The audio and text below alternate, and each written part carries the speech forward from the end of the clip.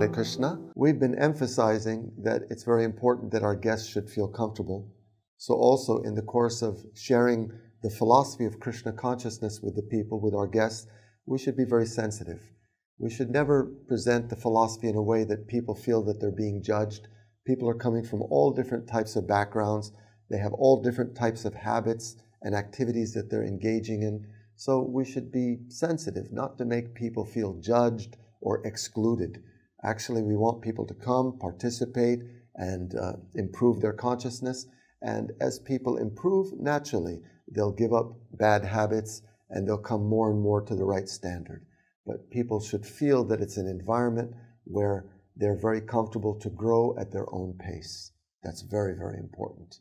Just like you're inviting someone into your home, so important that they feel very comfortable. So that's what's happening, that they want to come back again and again.